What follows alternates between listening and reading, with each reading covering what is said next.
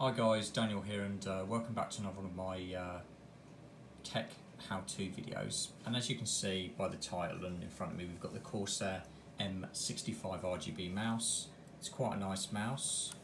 It's got a good price to it. It's not a cheap mouse, weighted, RGB and all that sort of stuff. Now, I've had this mouse around a year, and I've noticed that it almost it gets laggy. Like when you're using it, it has like a lag to it, which can affect what you're doing. Now, this is a common issue with these mice. There's a few things you can try, which I'll show you. The first thing I would do is, for starters, you want Corsair iQ installed. So get that installed.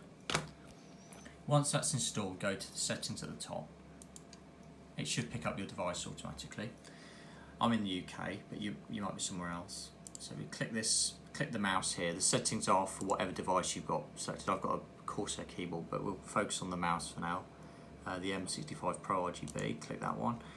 And you can update the firmware for it, which will update the software directly on the mouse. So we'll do that. Okay, you can also force the firmware to be replaced. And that's one thing you can try. The other thing you can do is update iQ itself, check for updates. This is all very easy to do. And you can also reset the mouse by pressing a key combination. I haven't done that, but you can do that. You can find the details how to do it on Google. So the next thing I'll show you how to do, which actually did fix my issue, but I did all that stuff before I did this. So is to go onto the performance section. There's different sections here, performance. And the section that you want to look at is Enhance Pointer Precision. It's basically a checkbox. When I click that, it makes the mouse almost laggy, but not lag.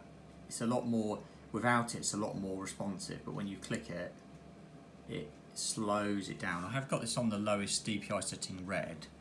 I'll tell you why I've got that in a minute, but if I untick it, it's a lot more responsive. You can obviously change settings manually. So try unticking this.